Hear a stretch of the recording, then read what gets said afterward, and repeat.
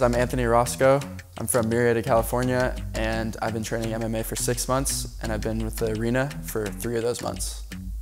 I started my grappling career my freshman year of high school, wrestled for those 4 years of high school, and then I was lucky enough to get a college offer. I wrestled for 4 years of college and ended up being a 2-time national champ my junior and senior year.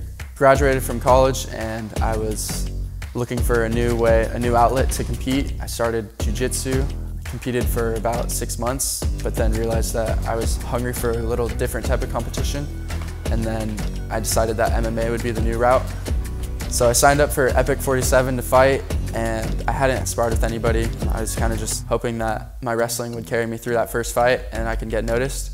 I was at weigh-ins and that's where I met Chuck, the coach at Arena. He pretty much asked me where I was training and I said, I don't have a gym, I don't have a coach.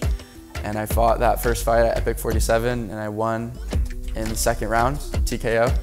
And then after that, I talked to Chuck and Chuck invited me to the arena.